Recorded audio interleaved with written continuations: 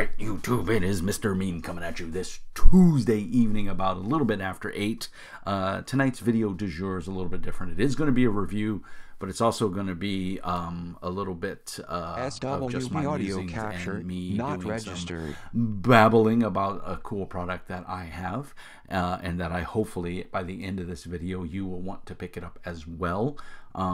And then of course at the end of the video we'll do our shout outs and everything that we normally do and tell you what's going on with the channel and all that fun stuff and social media and blah blah blah blah blah. So let's get into it.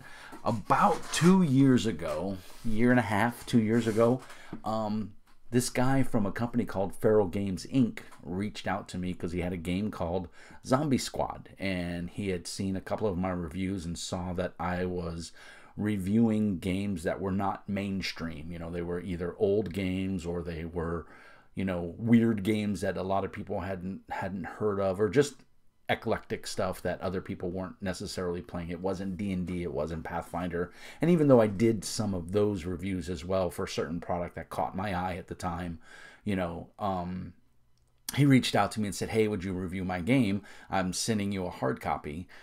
If you'll give me your address. And so I did, and little did I know that, you know, a year later, year and a half later, however long it's been, it might even be going on 2 years, I don't remember, we've developed quite a friendship, and I have supported his products. I've supported, I think, almost every Kickstarter he's done. I think I have all of his hardback or physically produced RPGs that he's made, and I think he's a prolific writer. I think he's super cool in his thought process and his design, and that's Jay Gantry from Feral Games Inc. And he makes an awesome game called Delve, and this is Delve's second edition. Well, that's the expansion that we're going to talk about. This is actually Delve's second edition, the RPG, and you can get this through DriveThruRPG.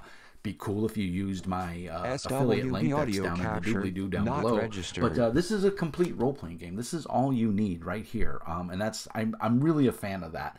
I mean, obviously I love books and I love collecting them, but I like games that are self-contained, and Delve is very much self-contained. And what's nice about Delve is it's quick, it's easy, it's a percentage-based system.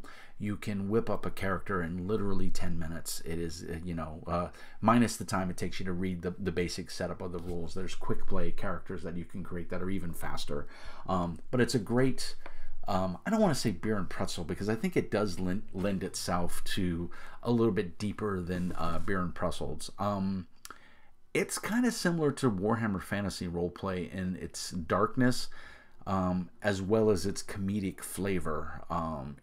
It really does, and I don't want to review Delve because I've already done that. You can go into the archive there, and you can check out my review of Delve. Needless to say, it's a buy, and I enjoy it. And I also, on the channel, not too long ago, maybe 4 months ago, I actually ran a one-shot for Jay and a couple of my followers and Patreons on Discord and followers on Patreon, and it was fun. It was a quick little adventure. You know, I think we played for like maybe an hour and a half, and it was just to give everybody a taste. And the cool part was Jay had never played the game, so it was nice to get him in there, and it was great because I would ask him questions. He's like, I don't know, mate, you're running, figure it out. So it was kind of cool that, you know, he took that attitude, that he wasn't so bourgeois about, you know, hey, it's my game, do it this way. He was totally cool, and it was fun to run from. I would love to run again. Delve is one of those fantasy games that I would like to run a short campaign of, because I think it would be a lot of fun. It's kind of a gonzo, over the top in certain aspects, like treasure and loot, audio magic. capture, Everybody in the game registered. can cast magic, whether you're a bard, a wizard, a thief, a fighter. You can cast magic. There's magic spells in the book for you. But Jay got such a good response from Delve that he did a companion, and it was only in PDF. And I would like to say that a lot of the requests came from my Discord and my followers. So thank you to all you guys. And we really pushed Jay to, you know, said, you know, we would love a Delve second edition companion to be a physical book, because at the time it was only a PDF. And it was fine, but it was loose papers, and you know how PDFs are.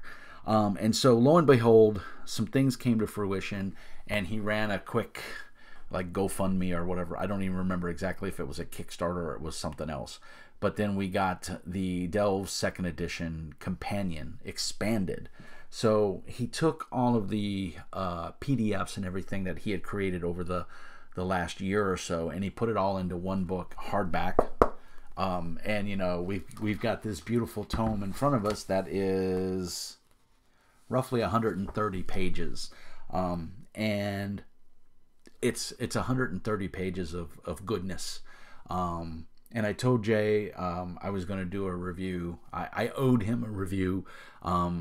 Unfortunately, for his Ghost Ops game, it's an incredible game. If you're into, you know, militaristic, you know, shooters, and espionage, and, you know, third world, you know, politics, and, you know, modern warfare, it's a great game. Unfortunately, it hits a little too close to home for me. I do suffer from a tad bit of PTSD, and certain things trigger that. And video games, I don't play any like modern warfare type video games. Borderlands is about as deep as I get. Outriders, again, it's audio too capture and sci-fi. not registered. It doesn't really do anything. But needless to say, above and beyond all that, that's not the point of the video. I did back the Kickstarter. I am getting a copy of the book, but it's not one that I won't be able to give it an honest review. So I'll leave that to other people to do, and maybe the Batman on my Discord, if he watches this, he'll pick up the mantle and do a review, because I know he's getting ready to fire up his channel again. Or maybe Angel Citadel will do it and give him a fair shot, which I hope they do. But I did back the Kickstarter, and I'm proud to say that I did. But I backed this on Delve because I wanted to see it in hardback, and I wanted all the gloriousness of all the expansions that he put out, and the supplemental PDFs that he put out to come to this. And he put them all, combined them all together into one hardback book. There's a character sheet in here. It's I think it's the newer version of the character sheet than what's in the core rulebook 2nd edition. It may even be the same. I'm not quite sure. What I'll tell you is buy it and compare them and let me know, because I want you to buy the book. I want you to support an indie designer. I want you to support a great guy that makes cool games, is very responsive. He's on my Discord. He has his own Discord, so make sure you go check it out. But this is everything you could want from a companion and more. And you say, Mr. Mean, what do you mean more? Well, more random tables, more rules options, more character classes, more character races. You can play a goblin, you can play a gnome. Races, you've got takes on the warrior and takes on the cleric. You've got new gear, you've got new spells. All the races get a couple of extra spells, because like I said in the beginning, everybody gets magic. Everybody can cast magic in some way, shape, or form. So obviously your mages are going to be better at it. Your witches are going to be better at it than, say, your fighter or your rogue. Registered. But they get, those fighter and rogues and bards and clerics get specific spells that are tailored to them. Like the fighter can sheath his sword and fire, and as a early, I think it's a 2nd level spell, it only does 1d6 extra damage. But like at the higher levels, it does like 2d6, so it's pretty awesome. And there's rogue spells, and like I said, there's warrior spells, and then there's new adversaries, and I don't want to say NPCs, but they're more like monsters. And there's a new treasure table and a new monster table. This game uses heavy use of treasure tables. Like, one of the first things you do when you make a character is you wake up on a beach. That's the premise of the game. And you have to roll a D100 3 times to see what's in your pocket. And you can get everything from a magical ring to a piece of lint. It's a ball of string, but again, those things could come in handy depending on the situation you're in. So don't be upset if you get a ball of lint, because hey, lint burns. You could start a fire with lint, and that may be the difference between surviving the night or suffering in cold, or so to speak. So new monsters, new areas to explore, and then what he did is he also included some of the adventures that he did as like standalone expansions to the game, which are super cool. But before we dive into that, one of the other things I want to point out is that the art in this game is very expensive, especially for small time publishers and indie publishers. And so finding good art is, I mean, it sometimes can be harder than actually making the game. And Jay and I have talked exclusively about this. And of course, you go to Kickstarter, and that's one of the major things that the money that is funded via Kickstarter goes to, is not only the printing cost, which are pretty substantial, but also the art cost.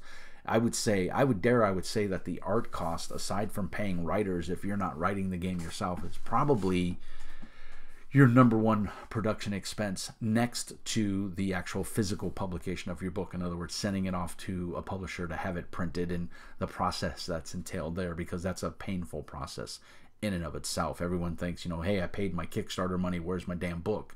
It doesn't always work that way. There's revisions, there's proofs that have to be approved. A proof is what the printer sends you back to see if your layout and everything looks the way you want it to look before you send them a very large check to print 5,000, 2,000, 10,000 copies of whatever you want.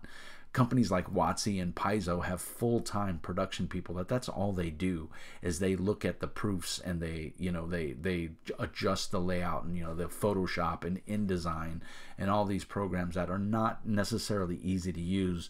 One of the neat things I'll say is Jay kind of taught himself InDesign, and I think he's gotten it down to a fine tee. I think all of his books look great. I haven't had a problem with any of his books.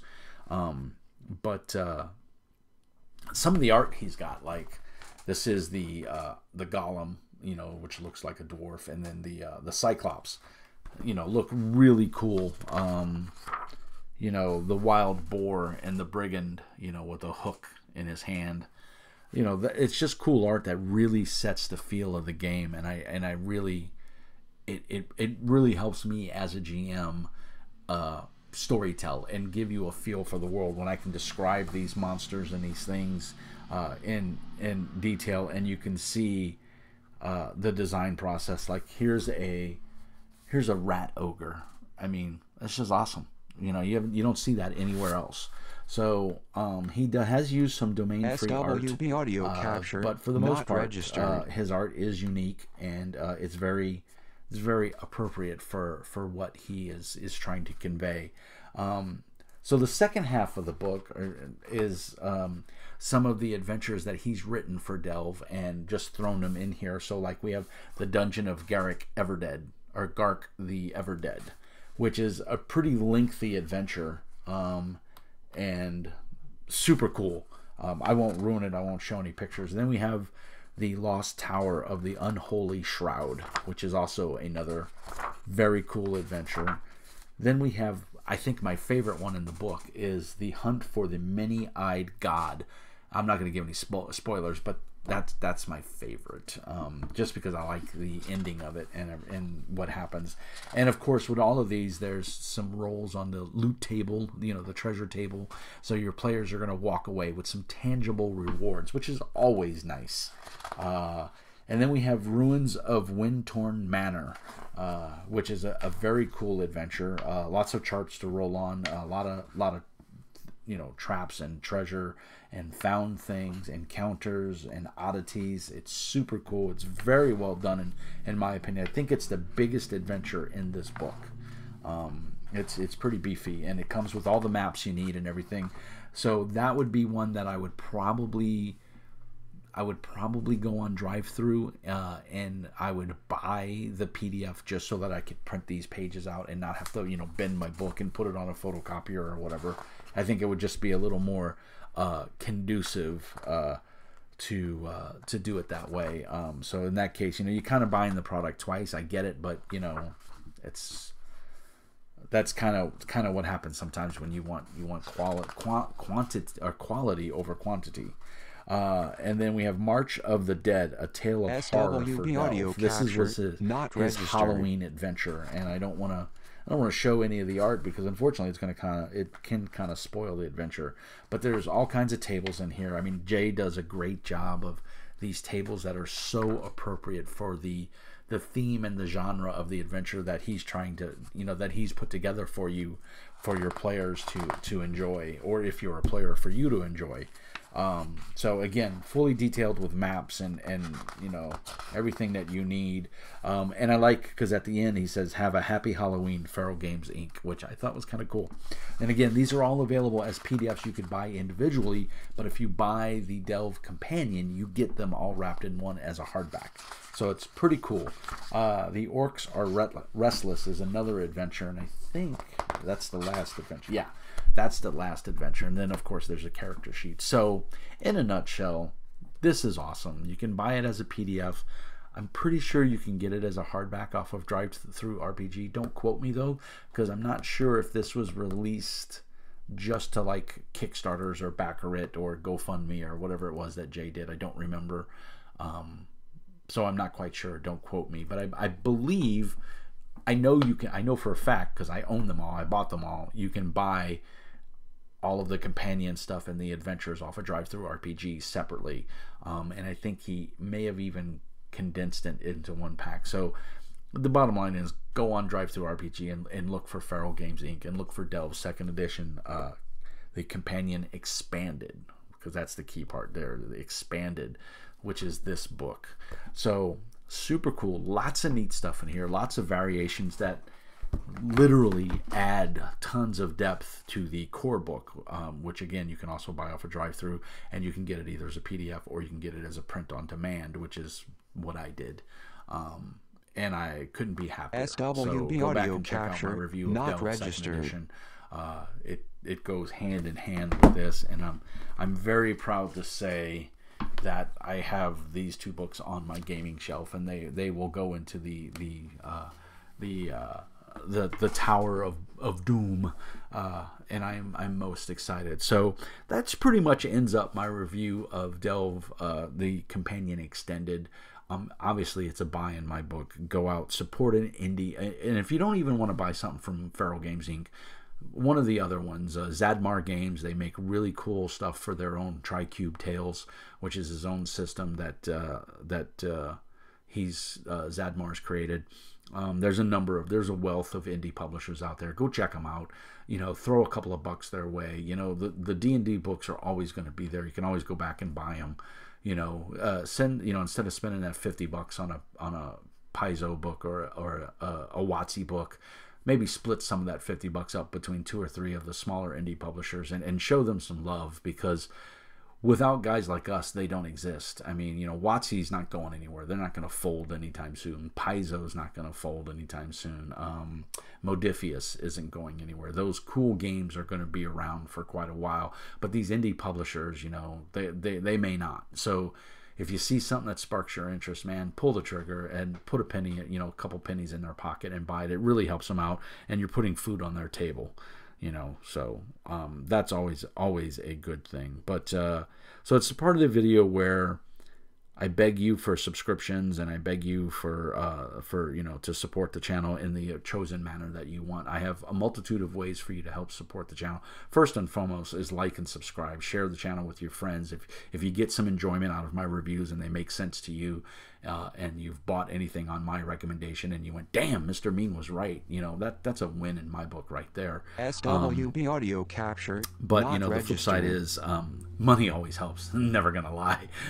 It helps support Feed the Beast. It allows me to buy better equipment. It allows me to put food on my table for my kid, which is always a good thing. So you can support me through Patreon. It's real simple. I have a $5 a month scheme. I don't have any tiers.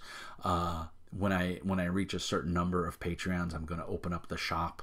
Patreon has the ability for you to get merchandise with your logo on it, so eventually you'll be able to buy a shirt with the Mr. Mean logo that you see on my YouTube channel, or a coffee mug, or a dice bag, or something like that, which would be really cool, and I would love to see that at a convention. That would be super cool to see somebody walking around with a Mr. Mean t-shirt, or Mr. Mean Speaks t-shirt with my channel logo on it. Would be just super cool in my book. So there's Patreon. Your $5 a month gets you access to a designator on Discord, so everyone knows that you're a Patreon subscriber, and then also I do random giveaways every so often. A couple of my Patreons have received product from me when designers and publishers send me extra copies or send me free copies of stuff that I may already own because I've purchased it on my own, or they've just sent me extra copies. I always do a raffle of the extra stuff and I give it to one of my Patreons. So that gets you that. And then also, as a tertiary freebie, you get first dibs on any games that I run. When I usually run through Foundry, VTT, and my Discord, so you get the option to you'll get a request to play in one of those games. Or if I do any show that has audience participation, like that game, once a month I try to do highlight a game that has meant something to me or has given me, you know, inspiration in some way, shape, or form, or just means something to me. I get 2 or 3 other guests on there, and I give all my Patreons a shout out first to do that. Cosmic Flux is one of my longtime audio Patreon capture subscribers, not and registered. He's been on the channel and on the show a couple of times, so go in the archives and check it out. I am going to create a separate tag, I guess, or not a separate channel, but a separate video category called That Game, and I'm going to see if YouTube will allow me to move those previous versions into that channel, so to speak. I'm hoping I can. Maybe I can go in and give them a tag or something like that, or rename them. I'm not quite sure, or relist them to a new sub channel called That Game. So it'll still be Mr. Mean Speaks. It'll just be a separate like channel that'll have all of those That Games in there where we talk about video games. So Patreon, of course, PayPal, payme/John Polack, P-O-L-A-C-K. You can send a one-time donation there if you just, you know, you liked whatever you saw. Some of my newer videos are being created with a tip bucket in there, so you can click the little thing and you can send me a tip that way. Of course, the company that does that, I think they take a cut of it as well. So, but it doesn't matter. You're helping the channel, and I appreciate it. And it's your hard-earned money, and you know, how you choose to spend it is how you choose to spend it. So either way you choose to do it, I say thank you, and you know, thank you so much for the support. There's also Zelly Pay. You can it's banked into, if you're a U.S. banker. And you have a smartphone, it's baked into your banking application 9 out of 10 times. You just have to create an account, which is free. Zelly Pay is cool because they don't charge any fees. So you're basically just sending a direct payment from your bank account to me, and it goes right to my bank account. And so it's pretty cool. It's Zelly Pay, and it's you just send it to John Polack, P-O-L-A-C-K. And the other option is PayPal. I think I already said that. PayPal, pay me. You can do that, and all the links will be down in the doobly-doo. And then, of course, there's SWB audio really capture, you know, and not I'm registered. on MeWe. That's my social media of choice. I don't do Twitter. I don't do Facebook. I haven't done Twitch just because I haven't taken the dive yet. And I'm not even sure I will. I was going to, and then it turned out to be it's a little more work to put in, and I don't know. It's just I got a bad vibe from it, so I'm not quite sure I'll make it on the Twitch. YouTube seems to be doing me fine. We are trying to get to 1,000 subscribers in 2021. We are at, and I will tell you right now, we are at. Let me get to my main page here. We are at 881 subscribers as of right now. So thank you to everyone who has subscribed. It does mean a lot, and so I want to say thank you. I also want to give a shout out to a couple of the newer subscribers on the channel. It's been a few weeks since I've done that, so bear with me one second as I scroll down here and I get all of the subscribers, because unfortunately YouTube doesn't put it in a format that makes it easy to figure out. So we're going to start here. 3 weeks ago. So this is a shout out to all the new subscribers that have joined the channel recently in the last 3 weeks. So Ty Perez, Andrew Sullivan, thank you guys so much for supporting the channel, liking and subscribing. And then we have to scroll up here.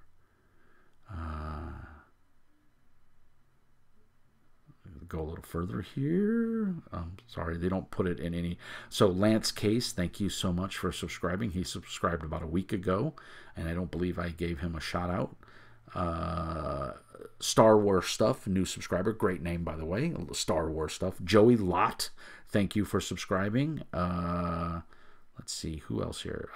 Brian C. Thank you so much for subscribing. Aaron, another new subscriber, and Brett Jordan subscribed 53 minutes ago. So Brett, thank you so much, and a thank you to all the other guys, Brian, Aaron, Star Wars. Thank you guys so much for subscribing. It means a lot to the channel. It really helps out the channel.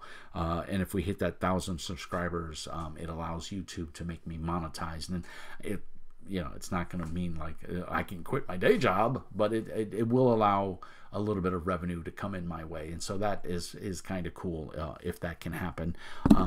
And it also opens up some different things for the channel. Like I can post directly from my phone, like on the go post. So like if I'm coming from the game store and I just bought something cool, I could do a real quick video and stuff like that. So, and I can post videos from my phone or my iPad, because I have a really nice iPad, iPad Pro, the 2021 version of iPad Pro. And I use it for video stuff and RPG stuff. So that's pretty much everything I wanted to say. I wanted to give a shout out to those new subscribers. As always, like and subscribe. We're running, let's see, what am I'm running Pathfinder right now. That's a closed game to my home campaign. We're gonna take it offline pretty soon and go back to playing here in the house. I think all of us have had our COVID shot, so I get my second shot on Friday, so that's going to help out a lot. And I think the state of Minnesota is hopefully going to be relaxing the very strict requirements that they have right now for masks and everything like that. And so I think all of my players feel pretty confident about coming back and gaming at the house, because it's just a different experience and it's a lot of fun.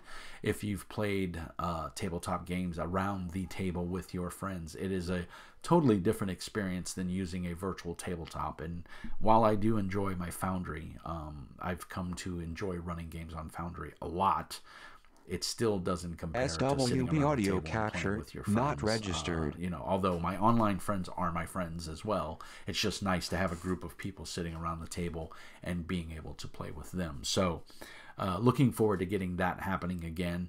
I just got finished running Low Fantasy 2090, or I'm sorry, Low Life 2090 from Pickpocket Press. Steve over at Pickpocket Press has been super nice. He's very active on his Discord as well as mine, and it's a cool game. If you're a Cyberpunk fan and or a Shadowrun fan, and you wish that the rules mechanics for Shadowrun weren't so abysmal, go check out Low Life 2090. When I get the physical book, I will most assuredly do a video review of it, because he's another indie press. He also does Low Fantasy Gaming, which is a really good fantasy game as well. So definitely check those out if you get a chance. I'm hoping to get Versus the Dark Master to the table soon with my Friday night group. Once we get back to gaming in person and we have a session where everybody can't make it or something like that, we usually try to run an off game, and I try to expose them, because most of them are new players and haven't played before. I try to expose them to a new game that they perhaps have never seen and or tried. Like, they all loved Mutant Chronicles. They thought Mutant Chronicles was the shiznat, and it's one of my all-time favorite games as well. So guys, that's really about it. I wanted to get a video out. It's been a week, a little bit over a week, I think, and so I wanted to get it. I still have Steve Beatty coming on the channel. We did record a video, but unfortunately the audio was so bad that I couldn't use it. I think I've got all those bugs worked out now. I've since bought a new Mac. I got an M1 Mac Mini, and I'm loving it. And it's working really great. That's what I'm recording this video on right now with OBS. SWB audio capture not registered. I just wanted to whip out a video real quick and give a shout out to Jay at Feral Games Inc., because the extended companion, or the companion expanded, is amazing. I'm so happy to have a physical copy in my collection, and it makes this game just even so much better. So definitely pick that up if you get a chance. Much love to you, Jay, and your family. Thank you for producing great games, and anytime Mr. Mean can help, all you got to do is reach out. To the rest of you in there in the YouTube lands, peace and hair grease as always. And remember, Mr. Mean says, be nice.